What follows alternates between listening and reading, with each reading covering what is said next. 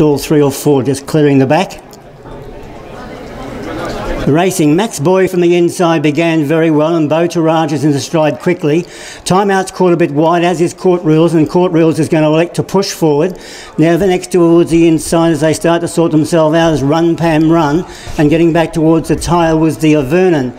Down the back and going to the, throwing its header in the air a bit is Beau Taraj. Caught 3 deep in the purple, starting to move up is Denman Quality, and over next to the inside getting a lovely one is Max Boy.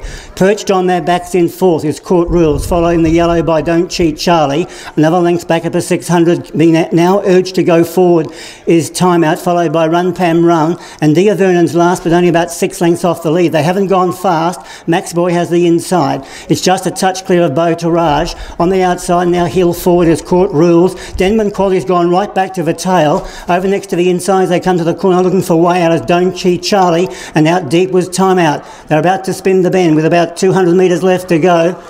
And as they straighten up, it's over next to the inside. Max Boy just in front of Court Rules, and now Timeout presents its credentials.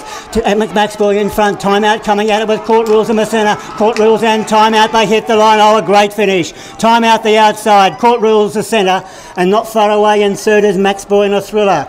There followed just